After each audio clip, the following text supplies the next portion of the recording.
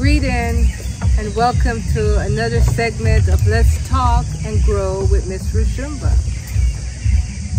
I first give thanks to the Almighty Creator, for which all is and forever will be. All life, nature, and everything we see. Secondly,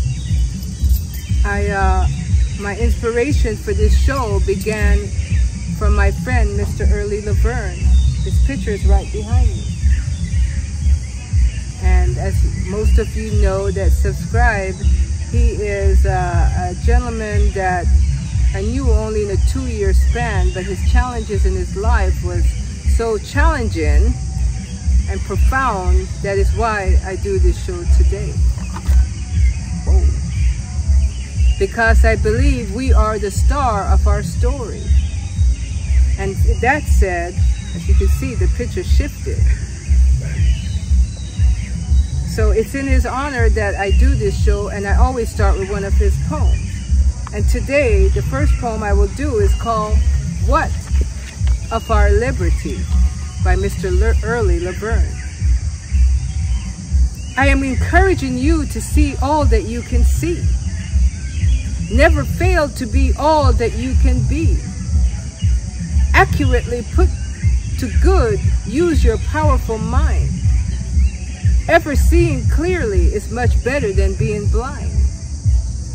What of our liberty? Measure it daily with reality. When you stand as one of the tallest trees, you will acknowledge that you are virtually free. Your major focus must be towards your needs. Remain clear of selfishness and greed. Produce and serve gifts to others. Respect wholly all mothers. What of your liberty? Never to misuse or abuse any opportunity. Mentally and practically correct anything wrong. Activate wisdom that is most strong. Make it a way of life to consistently strive. Keep more than hope alive. What of your liberty? Emerging toward the highest form of maturity. Asheo Early Laverne, that's one of his greatest ones. And you know that I tend to end with one of my poems. And so it will be a surprise at the end, okay? So, to those that watch the show frequently, remember always to subscribe, leave a comment, thumbs up, and share. I know you're looking at my guest right next to me, yeah? He's a very special individual, and I'm glad to say I'm still in Africa, in Ghana, the motherland of creation. And I'm humbled to be here in the Garden of Eden. And so I turn my attention to you. And this is Prince Nana Yadom Kunedu. Yeah.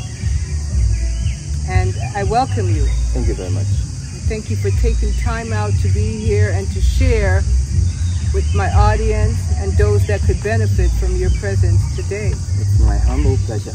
Yes, thank you. And I will welcome you to my country, Akwaba. Thank you. Thank you. So, Camera, did you hear what he just said? I'm going to ask him to repeat it because I want to make sure you heard what he's just told me. Can you say that a little louder, Prince? I said Akwaba. Akwaba. Akwaba means welcome in Akan. Okay. Yeah. Wow. So, tell me a little bit about you, your name, and what it means, and who you are. I am an Asante. An Asante? Yeah, maternally and paternally. Okay. And my name is Nana Yadom Kunedu. Okay. Yes. But I was christened Randy. Okay. Nana Yao Kunedu. Randy. Yeah, that okay. was my... Christian. Yeah. Touch of Christianity. That's yeah, how that's the name that I'm having on my birth certificate. Okay. Yeah. But my real name, my traditional name, yes. is Nana Yadom Chikwe, but the Chikwe is quite hard to pronounce. Right. By especially non-Akan speakers. Okay. So I usually hide that name. Okay. And prefer the Nana Yadom name. Okay. Yeah. Okay. See, this is all new to me because I got two names too. But it's not as uniquely put together as his. So I respect that. Okay, thank you. And you're a prince. Yeah. And the world would say prince and princesses are all in the Europe country. Yeah. It's lovely to see that here in the motherland, the origin of civilization, prince, kings, and queens exist. Yeah. So audience, I'm sitting next to a real life prince. Yeah. So tell me how that comes to be, Prince. I belong to the Asante stock. Okay. Of the Akan tribe. When we make mention of the Akans, we have different tribes. We have the Asante, the Denchura, we have the Bono, we have the Akwamu, we have the Kwawu, you see, and even the Epiapin people. Right. They are all Akans, as well as the Fanti. Okay. Yes, but I belong to the Asante, and I know a lot of people in the diaspora have read about the Asante Empire. Yes. Or the Asante Kingdom. Yes. Or even heard about the Ya Asantua War. Right. Yeah. Right. Yeah. So my parents, they come from Gabin, and Gabin was one of the states that came together to form the Asante Empire during the time of King Osei the First. Okay. What period in time was that? I think that would be around 1700 or 1699. Okay. Yeah. Okay. Wow. That's around the time when the taken out of Africa began, at least in America. America, 1619 was when they first brought. Yeah. Okay. Yeah. So that's basically me. Okay. And I am a royal from my mother's line or lineage. Okay. Because we can inherit matrilineally. Matrilineally Yes. in his tribe. Yes. Which is very powerful. Yes. But on my father's side, that is on my patrilineal lineage. Yes. My father was the son of a chief. Yes. And he was also a brother to the then chief. He has gone to the village. When a chief is deceased, we don't say a chief is deceased. We say the chief has gone to the village. Okay. Okwekura. Okwekura. Ekura. Ekura. Yeah, Ekura is a village. Okay. In Akan. Okay. Yes. So he's gone to the village. To the village. Of the ancestors. Yes, please. All right.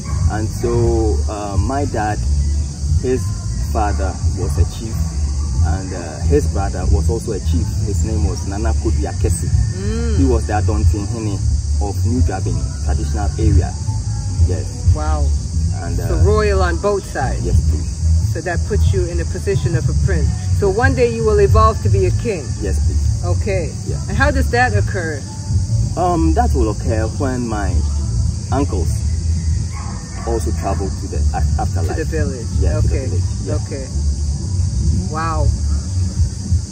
Audience, this is a unique lesson that you're learning today.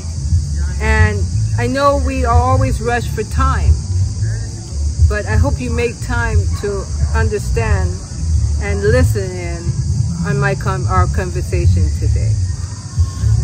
So, you mentioned to me you were a historian. Yes, please. And you teach history. Yes, please.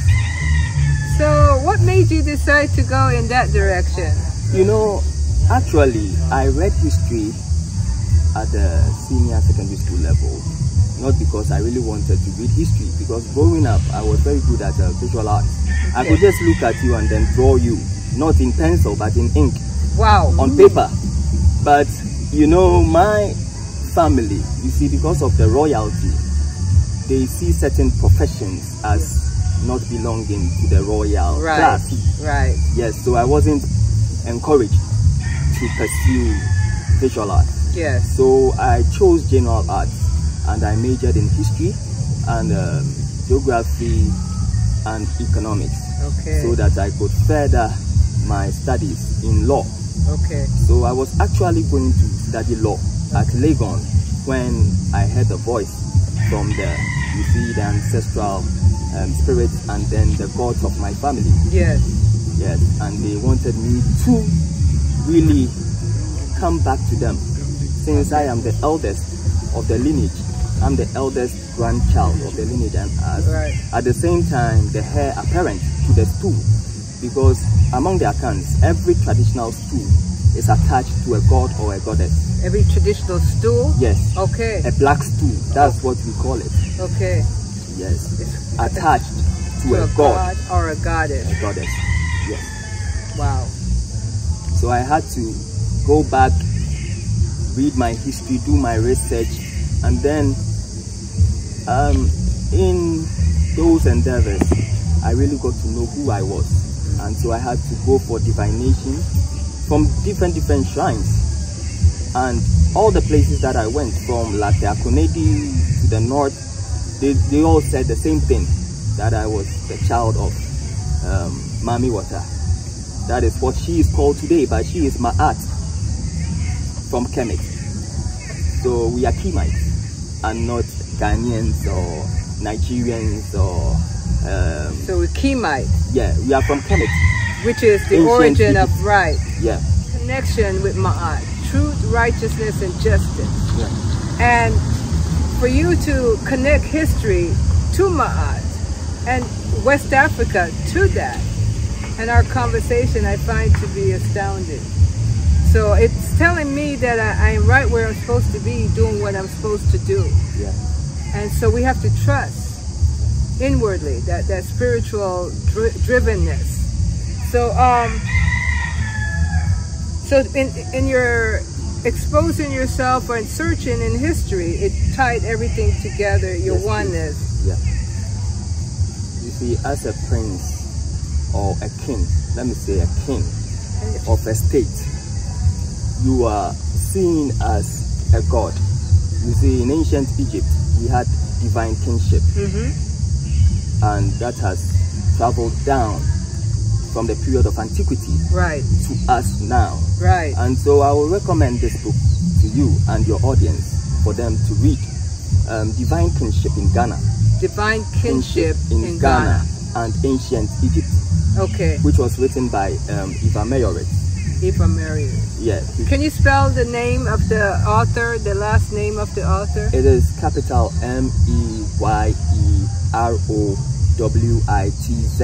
Okay. Mayoret. Mayoret. Yeah. Audience, take note. Yeah.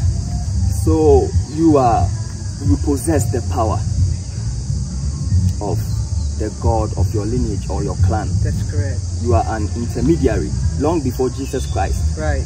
Between the gods, the ancestral spirits, and your people. Right. So during festivals, like the Ujira festival, the Kwesier festival of our people of New Gabon, you will pour libation on behalf of the nation. Right. Right. Asking for good things for your state, and then to ward off evil. Correct. Yeah. So that's basically the role of a king. So as a prince and the eldest child of the lineage, you also possess that power. The eldest child? Yes, of the lineage. Of the lineage, okay. Yes, that makes you an heir apparent to the school. Correct. You also possess that power. Correct. Yes, so after the divination, I had the altar built for me, and then the spirit visited me. I saw the spirit for real. Yeah. And you know, spiritual things can't be spoken on air. Right. Yeah. Right. And so I've been interceding for friends and loved ones, you know, and praying for the best for our country. Yes. But the problem with our country now is this: all, or I would say majority of the leaders in Ghana, as well as other parts of Africa, have sold their birthright to foreigners. And so they are now alien to their own gods. And every god protects his or her state from invasion.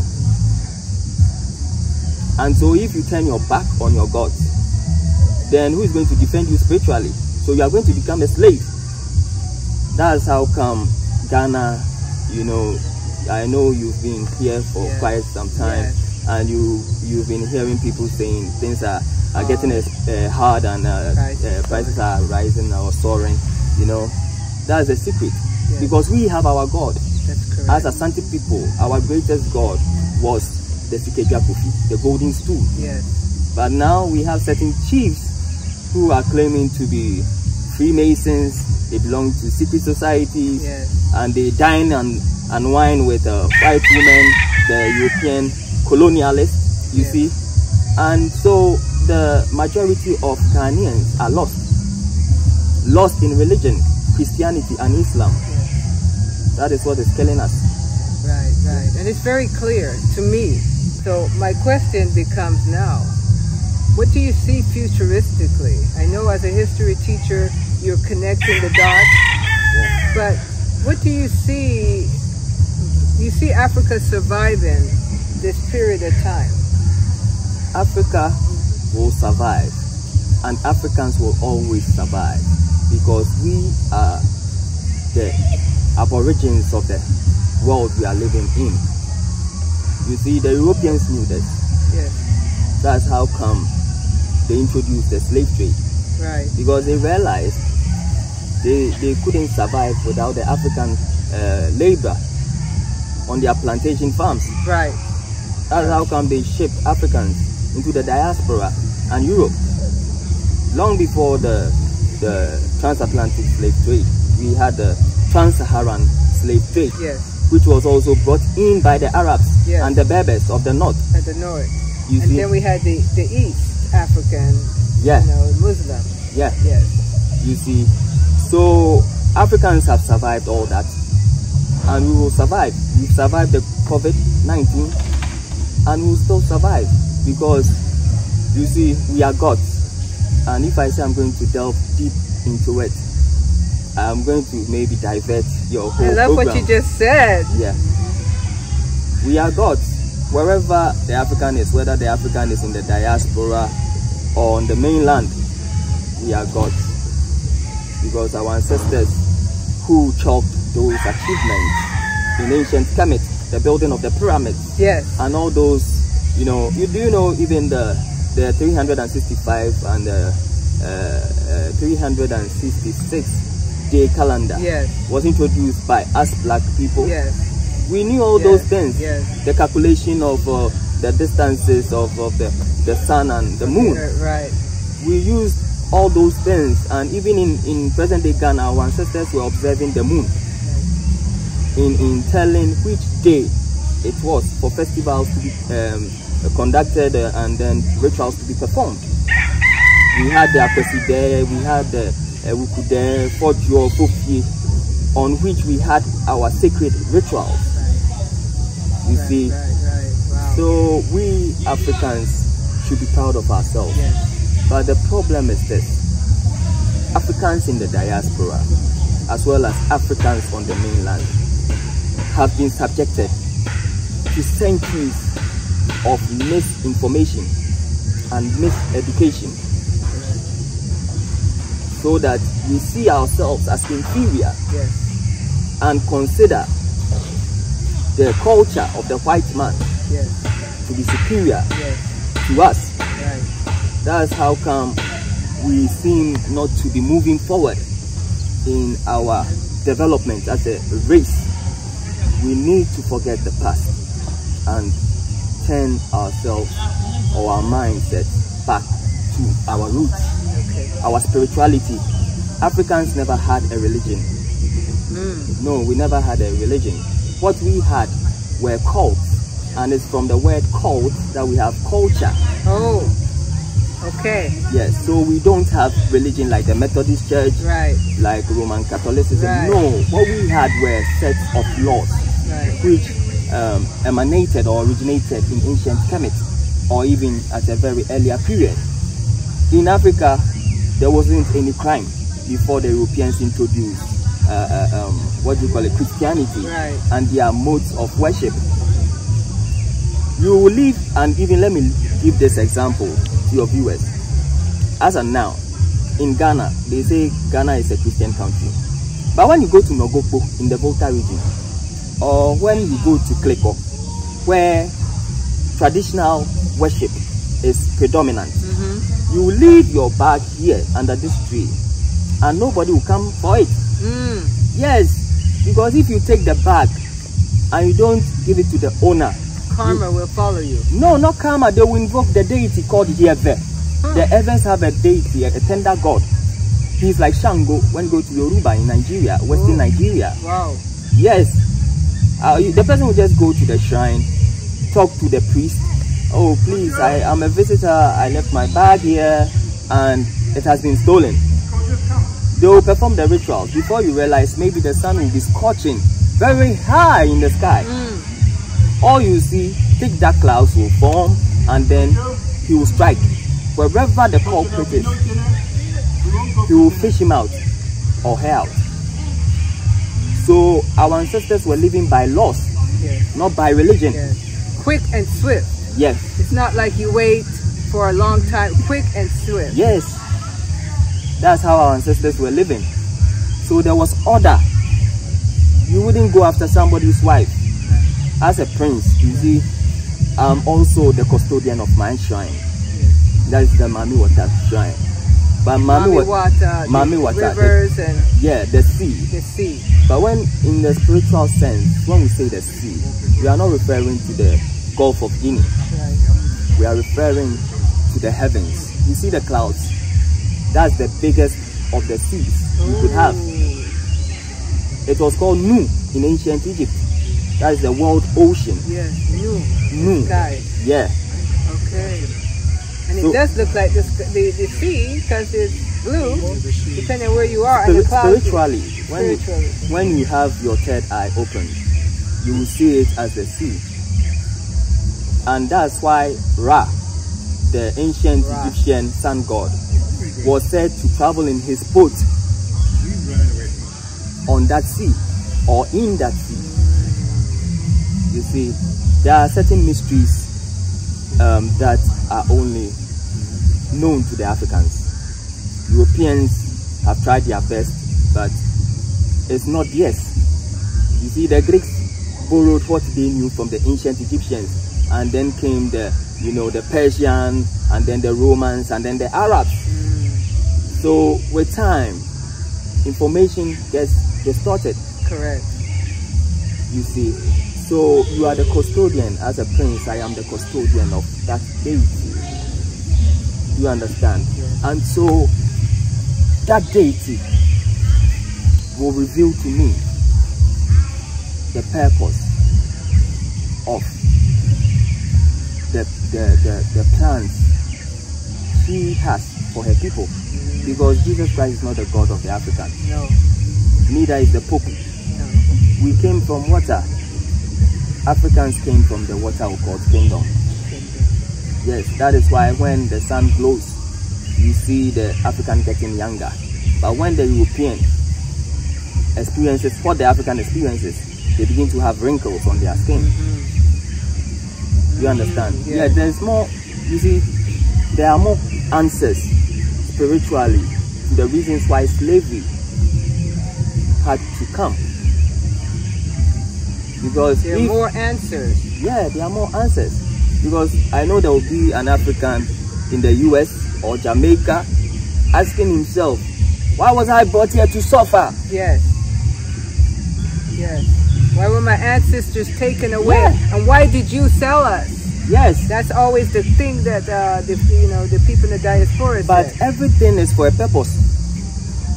Everything is for a purpose. Everything is for a purpose. Our ancestors were taken there to establish civilization. Was taken there? Were taken there from the African continent to help the Europeans establish their civilizations, because without them, they are the owners of the earth. They hear the voices of the trees, of the earth, of the wind. When you go to Jamaica, they have Obia men. Yes. Obia. And they develop religions like Santeria and the likes. Correct. You see, not all people who were enslaved in the New World were criminals. Correct. No. Some were royals. They belonged to the royal families. And they were sent there to establish kingship. If you take a look, when you look at America, all their art forms that they are having now were created by blacks or black African Americans. Right. When you talk about ragtime, you talk about jazz. That's right. You know, you talk about rock. You talk about reggae Blues. In Jamaica, blues. You know, Negro spirituals. Yes. They were all created by Africans. Yes. New dance forms that are coming. I haven't seen any European trying to create something new. They always copy from Africans. Right.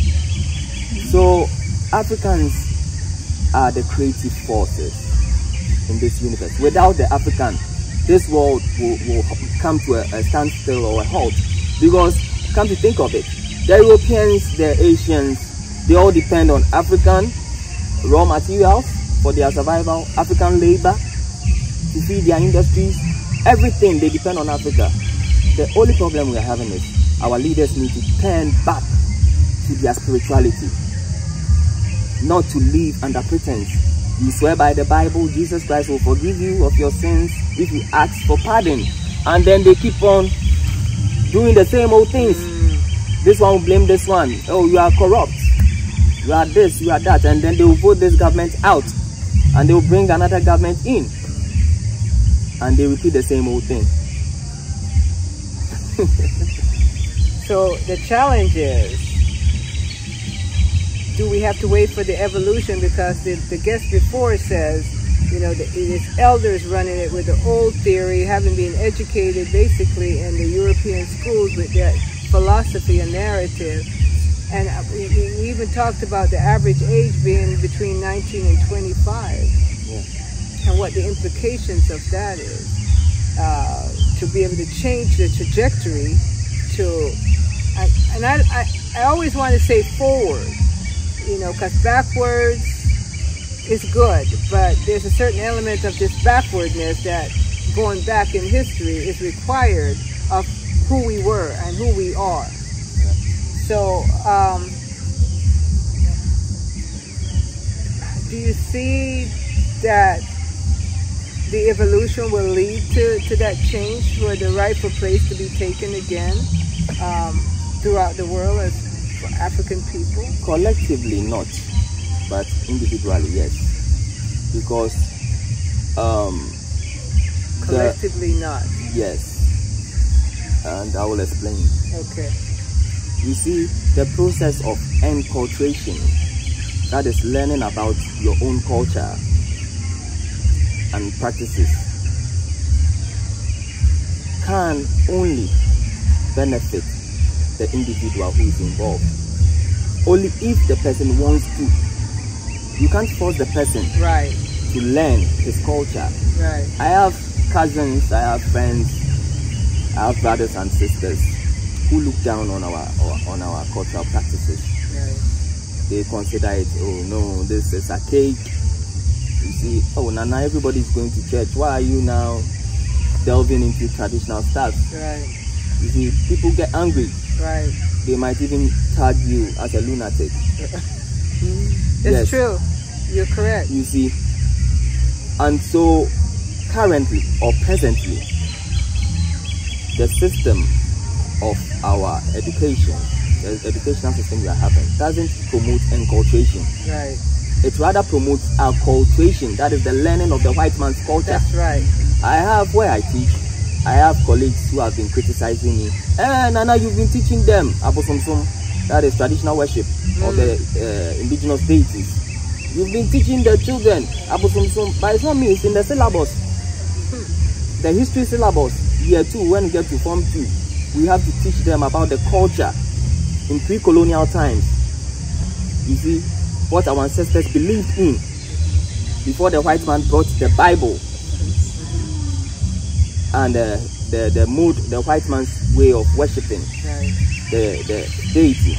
You see, so our own colleagues have been brainwashed, and so currently you can't you can't say we will have a collective evolution. It will be individual. on an individual basis. And in time, the individual will become collective when the numbers grow. Yes, and even on the mainland in Ghana, I'm not quite sure it can be collective because of the division. Religion has really divided us, and people, it's like they've taken cocaine. They are really drunk with religion. Sometimes when you are saying facts, they will tell you, oh, Nana, what you are saying is true. Nana, what you are saying is true. But I won't take it. Because it is not written in the Bible. Well, I was talking to a young girl the other day, and she must have been about 10 or 11, and she had just come from school, and I said, what did you learn new from school today? She says, I learned, my class was science, and I think she said MRE, or, religious and moral education. Yes. And so I thought, well, what is that? Is it learning your culture or learning someone else's culture? Because if you have that and Sunday school and all the other schools in between that's related to religion, that is the problem. That gets front row seat. That is allowed to happen. And the enculturation that you've spoken about is not. Yeah, it's true. It's true. And what I'll add to what you just said is this. The syllabus has already been written. It's perfect. But the problem is with the teacher, the educator. If the educator isn't well versed in the culture, that educator cannot teach. That's correct. So we have teachers who are predominantly Christians. They don't know anything about traditional worship. They've been condemning traditional worship and then promoting Christianity. When they get to those topics that are related to traditional worship, they are going to skip the lessons. And I agree with you 100%. This is one thing that I've always said in the U.S. When a person goes to school to learn business, they tell you to read chapters 1, 2, and 4. Skip 3, 7, and 8, because 3, 7, and 8 will actually teach you how to apply it. But they have you omit it because they want you to be a servant to them. So this is how it plays in another way when you're educated. We're not going to tell you the whole truth because then you will come out and not ask for power, you will take it.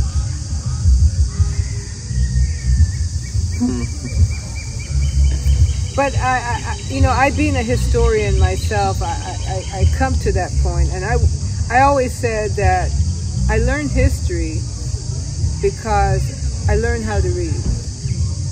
And then I could choose those well-chosen books of those ancestors and those people that are knowledgeable like yourself that put it in that, in the form so you could go to it. Because there comes a time for some that nothing will do but to go back to the truth or go to the truth. And I'm in awe and humbled that I've met you and added you to my collection of truth, because we're the ones we've been waiting for. And I always say that the narrative of the oppressors is on 24/7. So to find your truth, you have to be astute and quiet and go introspectively to learn what is being, because it's hidden in plain sight. It is you. You are the weapon. Your mind is the weapon. Your thought is the weapon. The knowledge of where you came from is the weapon. But the will is what they have taken from us. So, wow. I did not have to touch any part of my notes. And audience, when that is the case, that is because it was well done. The guests covered it all. And the gift that I have for you is our brethren, our prince today. And I could go on, and I would love to go on, but this is an opportunity for you to go in search of the truth inwardly. And remember the word ma'at. Remember the word commit. remember who you are. Remember how the diaspora where you live was built. But before I even get to the close, there's a pressing question I must ask you, which I've asked the last guest. In the country of America, the young African black male youth walk with a gun. And I'm not gonna lie, one closest to me says, my gun is not to kill white inferiority or Latinos or Asians. It's for my own brother that looks like me. That is so dangerous. When they eventually had so much power to take your hand and turn the gun basically on yourself, because that's a suicidal type of thing. You kill your brother, you kill yourself. What would you say to that? What would you tell them to do? What? I can only say, what must we do? Thank you very much for your question. And before I go directly to answer that question, I would like to chip in this. Hike your voice up. I would like to chip in this. Yes. During the time of apartheid, yes, or apartheid in South Africa, yes, the then Prime Minister, Botha, gave a speech to his cabinet, which got leaked out. Speech to his cabinet that got leaked out. Yeah, and I have a copy. I'll snapshot it and later I'll send it to you via WhatsApp. And in it, he said, comrades, we should set up committees to infiltrate the blacks, to encourage murders amongst them, and to reduce the tenure of sentences for murders. For murders? Yeah. What's murders? Murders, the killing of one another among blacks. Right. So let's say if somebody kills his brother, yes, if he's supposed to face death by hanging, right, they are going to reduce it. Oh, give him 10 years, give him 5 years. And with time, you get released. Yeah. So if the punishment for murders aren't severe, it will be encouraged. Correct. Yes. In the same way, the Europeans or the whites in America have encouraged murders amongst the blacks, the black African community. Yes. Through their conspiracy theories and the propaganda theories. The murder of Malcolm X, for instance. Last time I was watching it on YouTube. It was done by blacks. It wasn't done by a white man. You see, the death of Peter Tosh in Jamaica. It was done by his own friend, somebody he was helping. Right. I think it was called Lego or Lepo or something. Yes, yes. You see, and these things aren't African. These things aren't African. Right. And it will never be African. Right. When you have a gun on you, it's either for two things. It's either in self-defense or for an offensive act.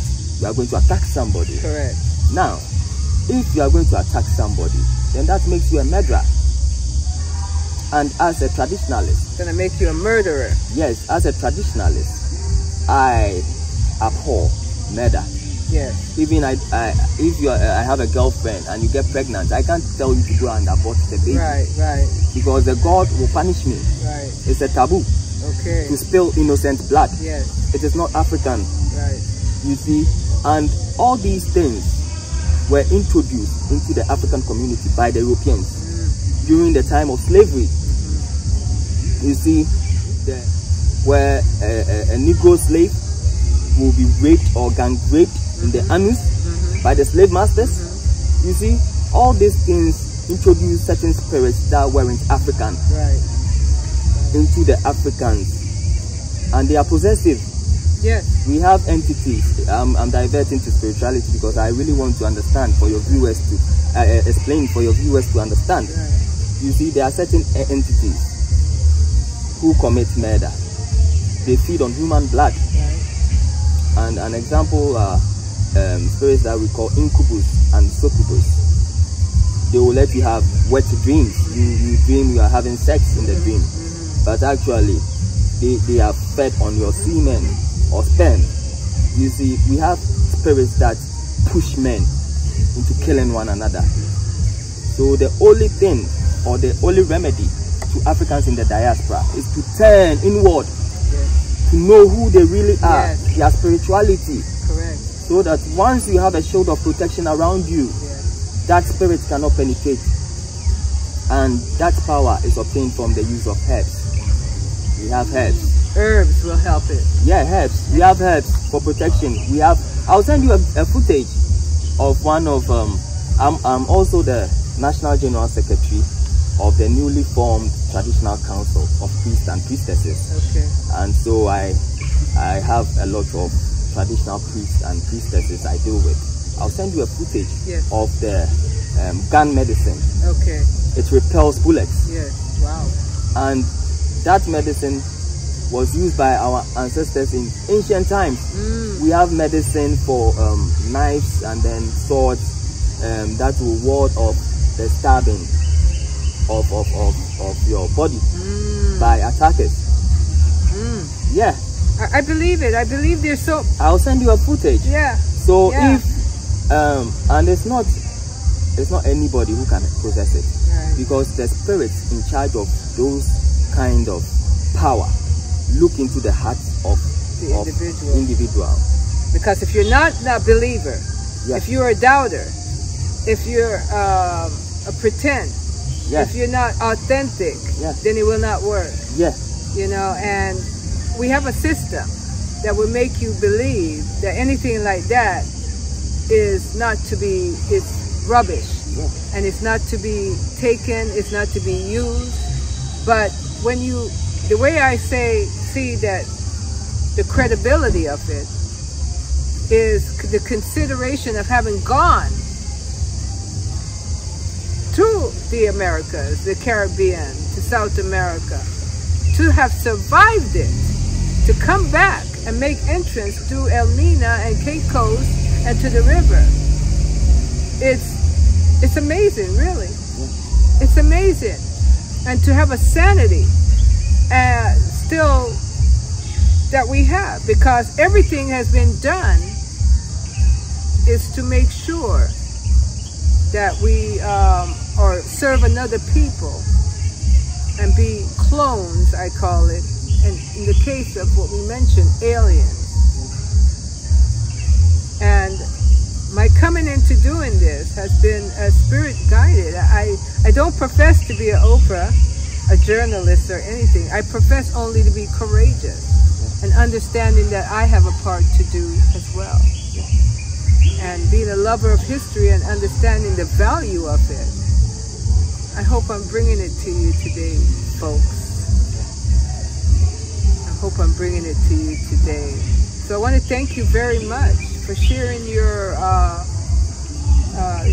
wisdom, your knowledge, your gifts with us.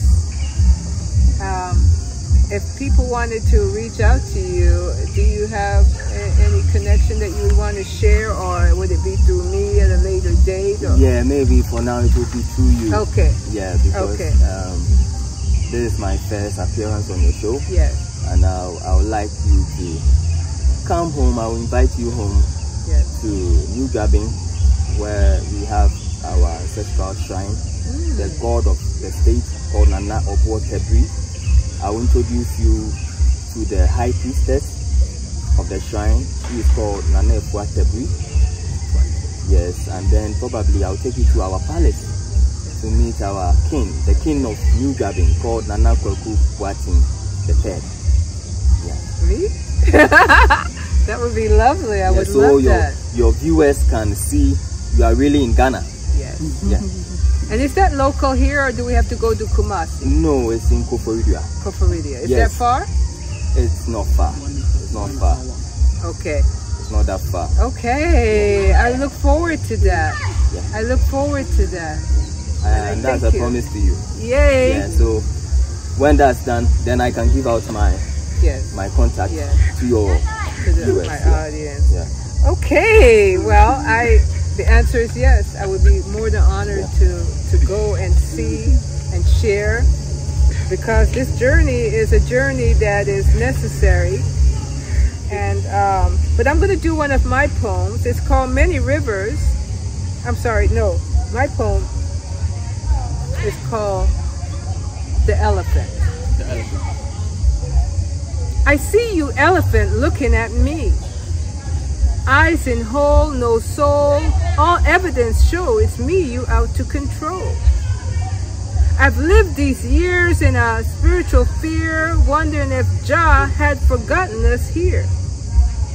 You've broken our young, shamed our old, emasculated our men, leaving our queens unguarded, alone. Now she rules what's left of our throne. It's left only now to make a decision, to redirect our vision, to acknowledge what's been hidden in plain sight, division. Pure insight we must use to diffuse the elephant's attempt to condemn us to a legacy of clones, belonging to the soulless species that says the elephant is in your dreams and it's there you must scream or slay it, revolt. Scream for your life that has yet to be lived right now. Free from mind games that takes our people down while daily feeding the soulless elephant with the hearts and soul of our clan. I see you, elephant, looking at me. Eyes in whole, no soul, all evidence show it's me you out to control. Your secrets are clear to me now. You wear flesh, but not really human. Your might is dependent on the dollars that you have designed to subjugate others. Control you will no more, for my eyes are now open wide. I fear no more evil from you. Jah has shown me what now to do. I see you, elephant, looking at me. Eyes in whole, no soul, all evidence show it's no longer me you control. So, audience, we've come to an end of another segment. And so I'm asking you to, if you find this to be of benefit, which I'm sure you will, thumbs up, subscribe, share, and please leave a comment. And remember, we are the ones we've been waiting for to do the healing that is necessary so we could be one again. And in the closing, I will say a word that was a word that Early Laverne and I once shared when we were poets sharing our time together. And that word was called Tushinda. Tushinda means we struggled together. Asheo, amen.